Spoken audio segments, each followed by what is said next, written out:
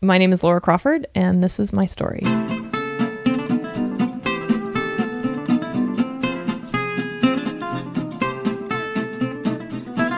A couple of years ago, I set about building up my own new bike. It was my first real nice commuting/touring bike. Bought the frame, bought all the components separately, built it up myself. And as I was putting it all together, I thought I should really make a head badge for my bike, really personalize it, customize it. And I thought, hey, I'm a metalsmith.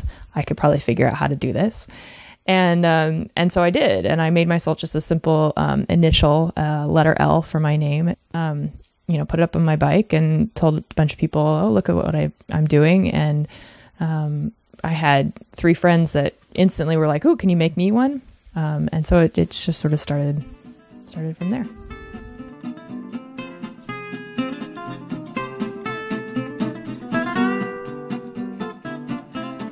A head badge is basically, it's like a hood ornament for your bicycle, and it goes on the bicycle's head tube. So it's the first thing that you see. So what I do is create a way for people to personalize their bikes. Most of the head badges that I make are custom orders, so people can, get any design that they want. And the custom work is really a lot of fun for me because people come up with some really amazingly creative ideas. I just finished one up for a girl that's a hot pepper with flames. I've done unicorns, I've done lizards, all sorts of different kinds of animals. I did a really great one for a guy that was just the silhouette of a head of hair and a full beard. I've done ones with people's names or their initials. So all sorts of different great designs.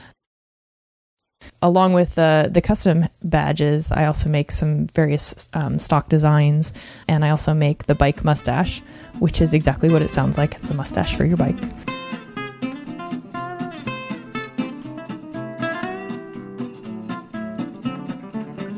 There's something about it. It's kind of goofy, and people. I think everybody that buys the Bike Mustache has a pretty good sense of humor, so it kind of feels like you're in on the joke.